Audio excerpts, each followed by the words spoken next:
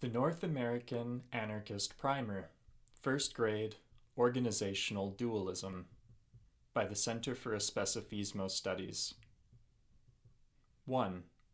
In bourgeoisie society, alienation has economic, cultural, ideological, and political effects. In addition to this, in a system of representative democracy, there is a fabricated distance preventing us from influencing the decisions that are closest to our own lives. In social movements, we have seen how manufactured and controlled exclusion facilitates co-optation, i.e. green or pinkwashing, allowing the bourgeoisie to claim ownership over popular struggles and demands. So, the popular masses are not only subordinated by systematic alienation, but are also rendered irrelevant through their methodical removal from political participation. Today, agency in society is controlled and hoarded by a ruling class which propagates a synthetic, false sovereignty of the people.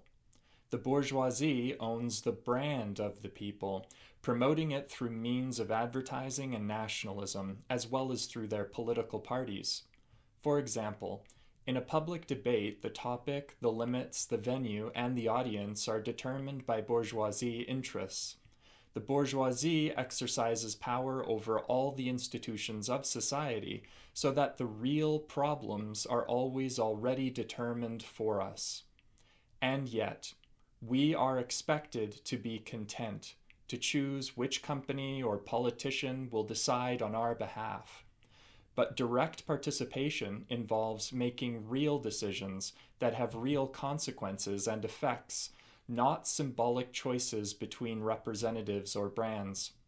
In the US, the two-party system makes it clear that the bourgeoisie controls both parties and that our electoral choices are insignificant. Even on the local level, this plays out through the disproportionate influence of bourgeoisie interests, such as that of affluent cyclists versus the influence of people living on the street. When popular struggles become separated into interest groups, class dynamics are obscured. Because this form of alienation affects our sense of agency regarding real problems, real decision-making, and real solutions, we experience exclusion subjectively. Not everyone believes they are being excluded or that exclusion is a problem. Someone may be excluded from some things and not others, or they may be totally excluded and more or less aware of this, resigned to their position in class society.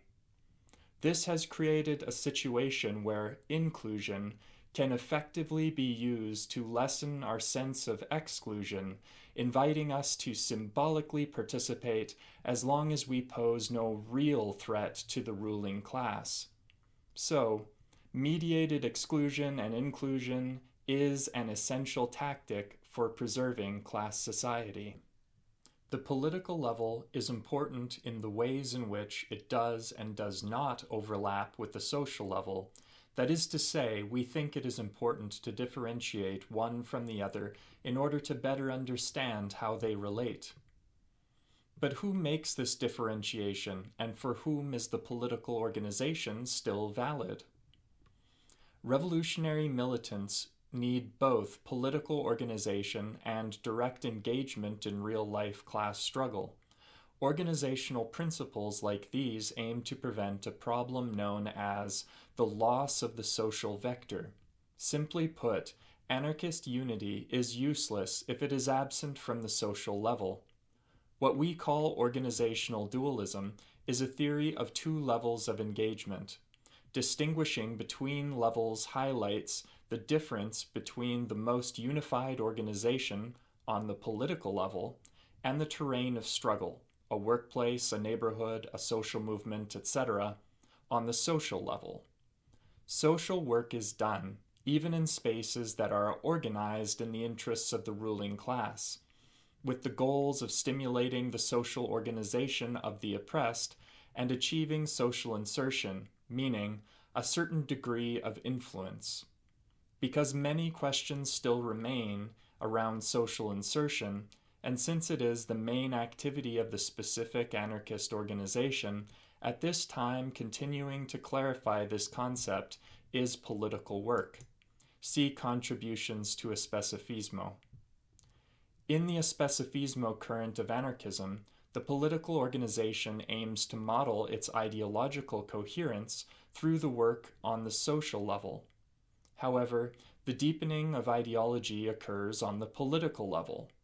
For us, more engagement on the social level requires more organization on the political level, for developing both strategy and coherent ideology.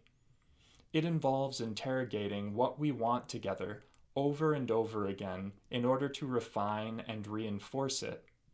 Relevant political strategy must be concerned with the relationship between place and international collective action. So, rather than only moving conceptually from the abstract to the specific, anarchist politics should always be in dialogue with their terrain of struggle, because truly revolutionary politics are contextual, not idealistic. They do, however, have the objective of connecting actions to both anarchist ideology and theory in a way that produces better, more effective strategy. This process of improving strategy over time by testing it in practice serves as a way of problematizing and challenging dogmatic ideological assumptions. So, is there ever a time when we don't want this distinction to be so well defined? Not all anarchists support political organization, and not all political organizations distinguish their own work from the broader movement. For example, syndicalists and communalists tend to think that the terrain of struggle can only serve as a place for ideological production. Additionally, not all specific anarchist organizations seek unity of ideology, theory, and strategy, i.e. synthesist orgs. Nevertheless, we think that political organization is still valid with or without the presence of a union, a community assembly, or any other form of formal organization. Anarchists are just as guilty as Marxists for thinking that all of their political work progresses the class struggle. And while groupings of tendency can function as well-organized intermediate-level orgs, they lack ideological, theoretical, and strategic unity. Organizations easily plateau in this form without strategically deciding whether the objective is to develop more affinity or popularize their struggle. It's not always clear how political these spaces actually are. So, we need to recognize the strategic value of groupings of tendency without getting overexcited, making ideological assumptions, and overstating their actual degree of unity. 3. Representative democracy offers false forms of freedom modeled for us by the nationalist refrain that voting is freedom. On top of that, U.S. nationalism is often justified by the idea of taking freedom too. It consists of coercively forcing other people somewhere else to be free. This is not what we call freedom. But without a counter definition, this misinterpretation continues to spread unchallenged. We think anarchism has no use for interpretations of history as the passive, spontaneous encounter of disconnected individuals driven by forces beyond themselves. We see freedom as the real motor of history, though it does require specific elements for its production and reproduction.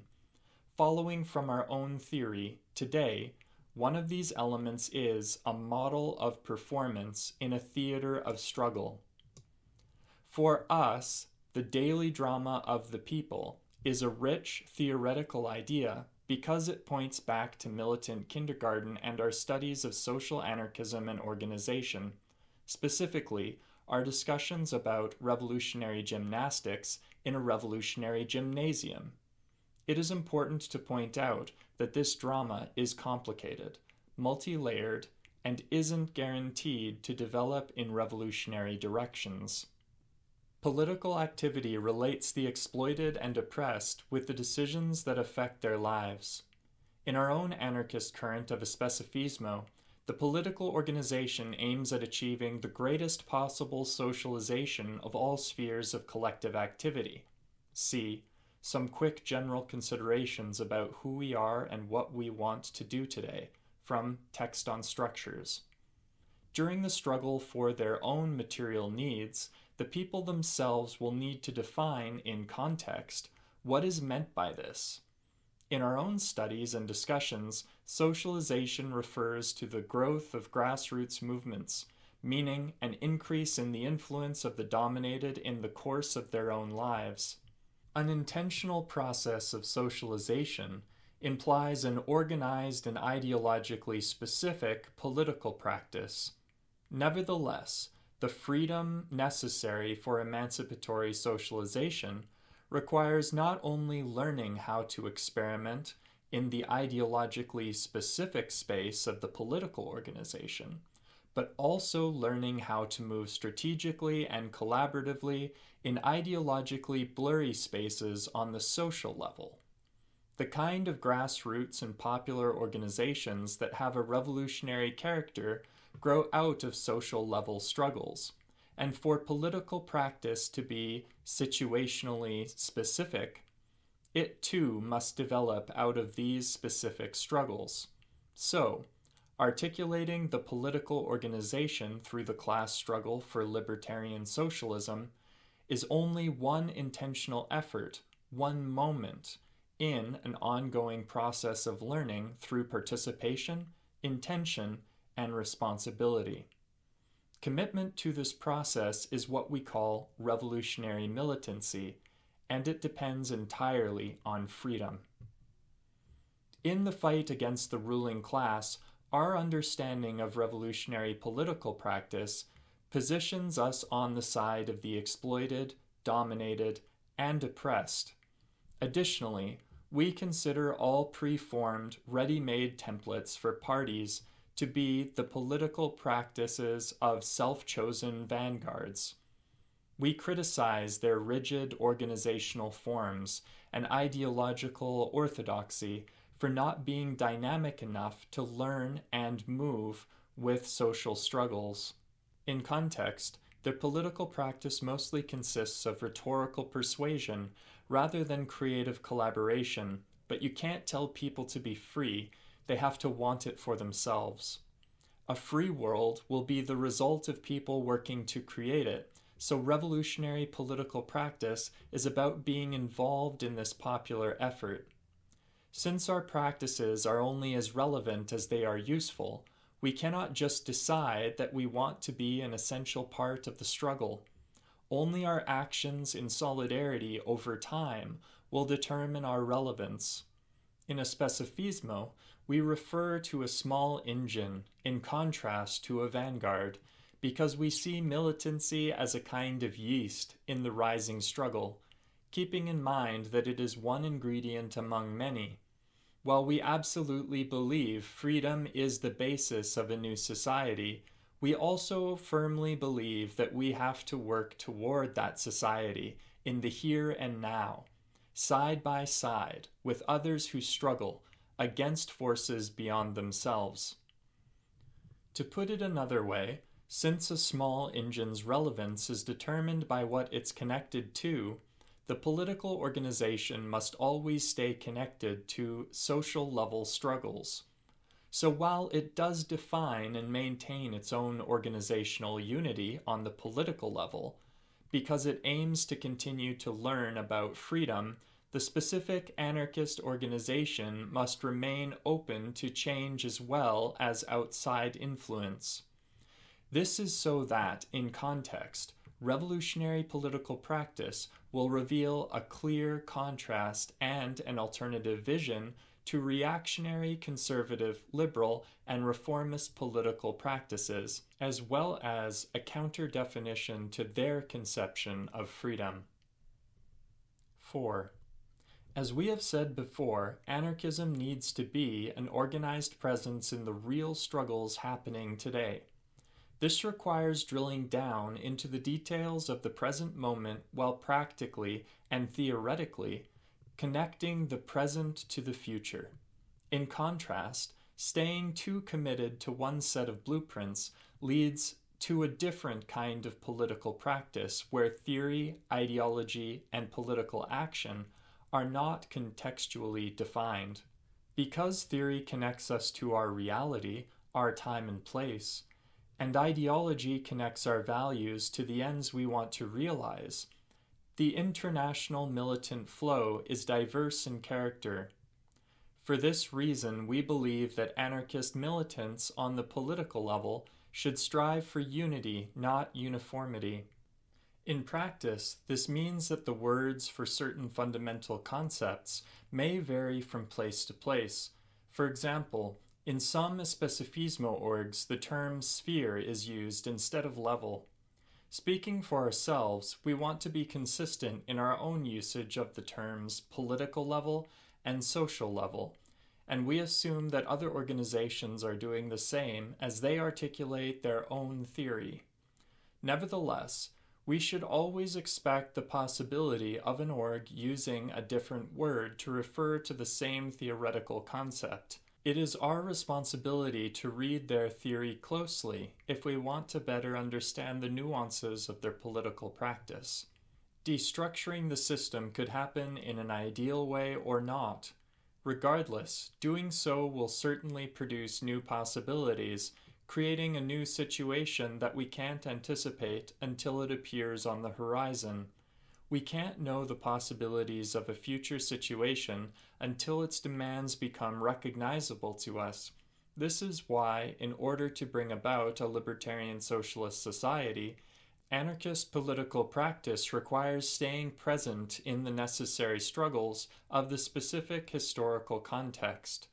Necessary, in this case, is defined from the perspective of the movement to liberate the oppressed classes.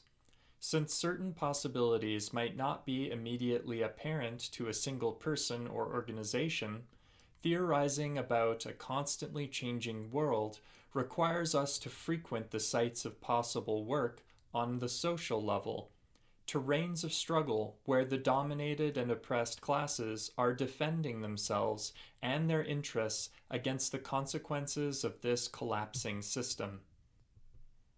5. Today, in North America, some bourgeoisie and idealistic anarchists don't think it's worth it to subject themselves to the dynamics of the class struggle due to its obviously disciplining culture. To that we reply, yes, the current system increases the density of the terrain of struggle, making the project of social transformation more and more complicated. Yes, it has its own interests, which are contrary to ours, and yes, it does perpetuate the current organization of society, which we are fighting to replace. Nevertheless, we think this reveals new, more specific points of vulnerability for the system, sites for destructuring advances, and struggling against these oppressive forms of social life. Since societies are organized around particular models of production, social forces reproduce particular kinds of social actors, and because the organization of capitalist society is so complex, we have no choice but to acknowledge its underlying order, which we have all been conditioned to maintain. Complexity is used by the ruling class to obscure the class struggle and discipline us through means of fragmentation and isolation. So, niche subcultures, long commutes, gig work, and food deserts are all examples of what, in our discussions, we have referred to as atomization. It is an oppressive force that prevents the development of popular power by conditioning us to work on isolated projects. Those who defend this society of atomized, self-interested individuals reject the uncomfortable fact that dominant social systems rely on discipline, completely ignoring the class dynamics of oppression, i.e. racism, sexism, patriarchy, etc. For example, some economists think that society can be simplified, quantified, and precisely modeled. However, the combination of complexity, discipline, and atomization forms a social fabric that produces unanticipated openings for resistance which cannot be revealed beforehand by preconceived models of market forces. Since that does not mean that there is no use for theoretical modeling, the narrow window for effective resistance is depicted in the diagrams at the beginning of Fau's text on structures. Their model is made up of three overlapping spheres: the economic, the political, and the ideological. They also imply the likelihood of increasing complexity over time by proposing an alternative model with a fourth sphere, technology. So economic emancipation is only one facet of popular power. It is also essential that the organization and discipline of popular culture be liberating, not coercive and homogenizing. If a libertarian socialist society must be rigidly organized and disciplining, it must always be toward the reproduction of egalitarian values and free subjects. This is the only way to produce a new social fabric capable of defending the interests of the masses instead of those of the ruling class. Popular power will need to protect society from dominating and exploitative practices, but we will have to be disciplined enough to responsibly exercise our own freedom as the self-managers of society. In other words, for a successful social revolution to develop into the society that we want, libertarian socialism must become the dominant system. By this, we are referring to something that would be completely different from and opposed to a system that is oppressive and atomizing. Instead, we think that popular power needs to take a dominant position in order to combat reactionary forces. 6. A successful social revolution will require movements strong enough to respond to reactionary forces and dominating forms of organization. So despite the fact that, in the context of North American radicalism, strength is something rejected as culturally undesirable, we do not think that strength is the result of exploiting and oppressing people. We see strength as the result of coordination and solidarity. It is an essential trait of effective action in the fight for liberation from the ruling class. But what strengths are needed in the here and now, and how can we work together to develop them? Strategically speaking, we think that building popular power is the best way to stay focused on our final objective, a libertarian socialist society. This requires more than personal strength. It requires strong communities, strong unions, strong social movements. This means solidarity between people at different sites of struggle, with different motivations, coming from different ideological backgrounds. Today, the project of building popular power in North America is often conflated, either with organizing around national politics or around subcultural values. This lack of clarity tends to result in cultural uniformity posing as a faux form of political unity. In the socialist movement, this happens in campaigns for progressive politicians, projects to build a party, or generally just being a leftist.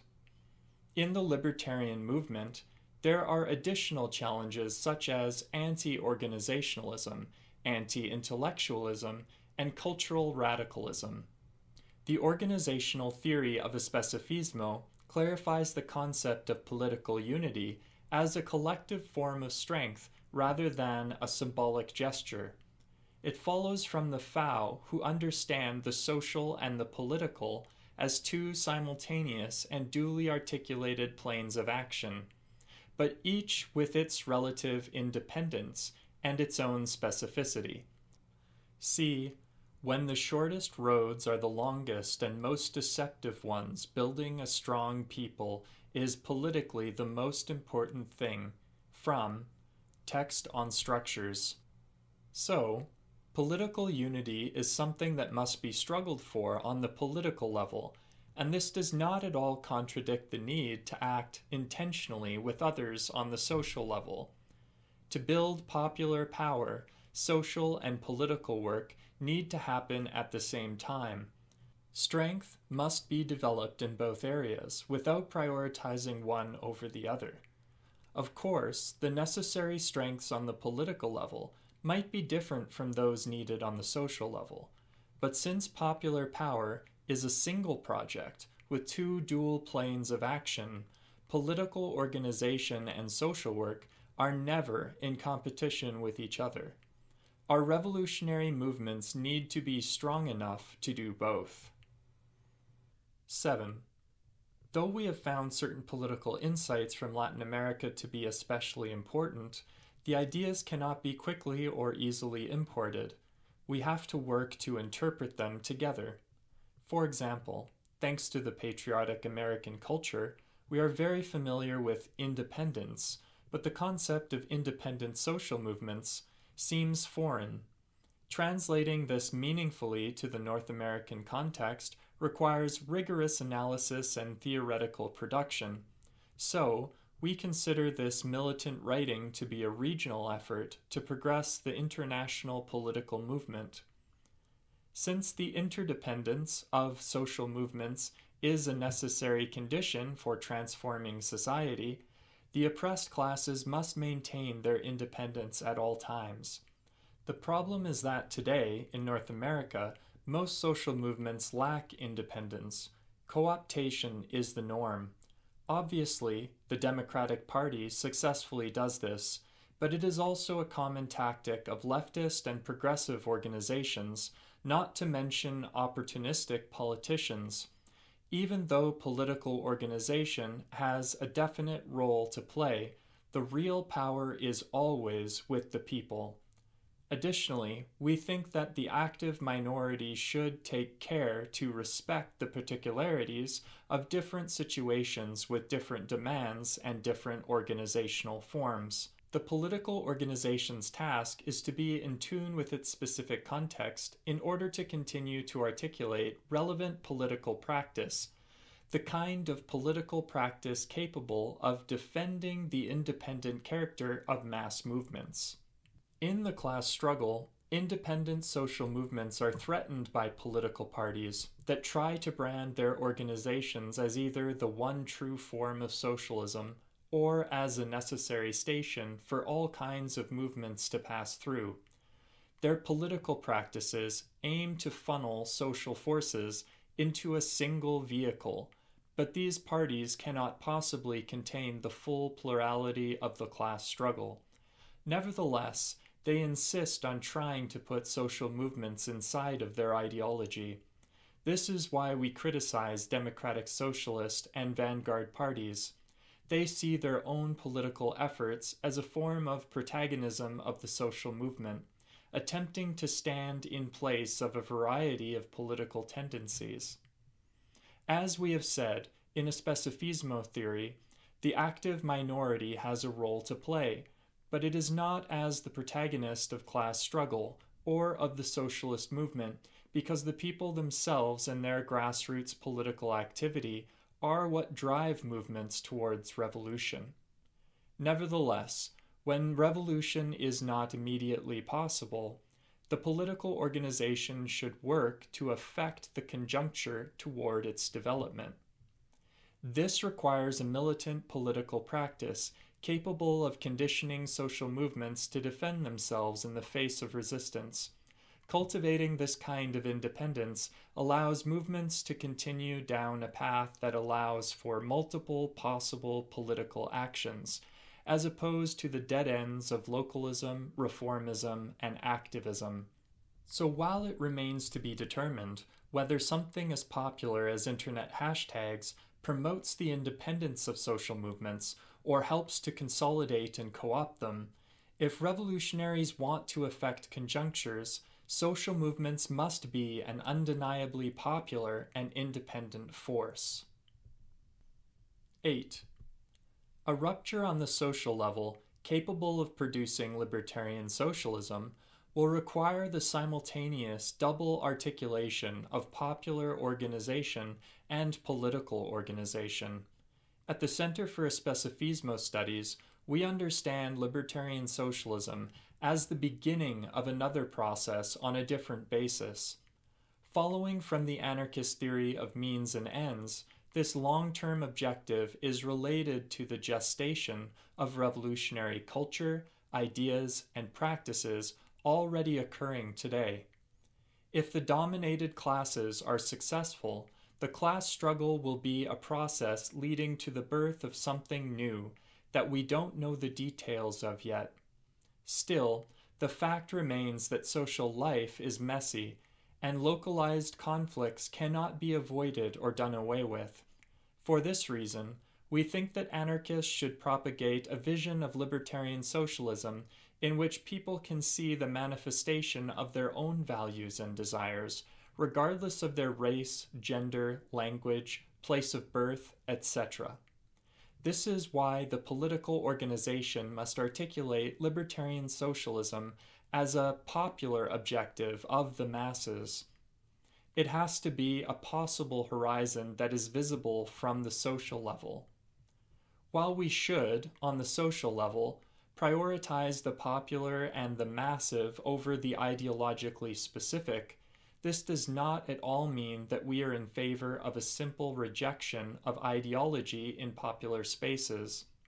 We are critical of the weak defense of pluralism and diversity offered by anti-ideological practices.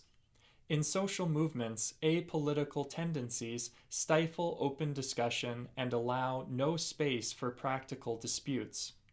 Without political level struggle, political practice is often reduced to a form of common sense. In our North American context, there aren't a lot of current examples of popular organization. It is common for a space deemed political to be totally void of ideological unity. On top of that, theoretical and strategic unity are essentially unheard of. As a consequence, and in an attempt to preemptively avoid ideological messiness, purity often substitutes for unity in anarchist politics. We think that revolutionary political practice needs to be effective, not idealistic. To begin with, the political organization should be concerned with how to do things collectively. Additionally, it has to participate in the popular conception of immediate solutions. And finally, the political organization must defend itself as an essential base camp in the fight against capitalism, a space for strategizing about the defense of the social revolution. Social level struggle pits us against the ruling class, but political level struggle aims to refine and articulate the anarchist opposition as a unified force. To reiterate, the political organization should serve as a small engine which is only effective if it is actively connected to the development of legitimate solutions in real people's lives, in the struggle for a real future that is actually possible. This process is active because political action is refined in dialogue between the political and popular organizations, not apart or isolated from each other. Nothing is passively shared or absorbed in this interaction. It is clear that effective solutions are defined in a certain context and setting. Latin America is not North America, and it has been important for us to repeatedly refer back to this point. Especifismo comes out of a Latin American context and was initially articulated in Spanish. So for us, connecting Especifismo to our own real-life experiences from our North American context is an important step in the development of our own contextualized body of knowledge.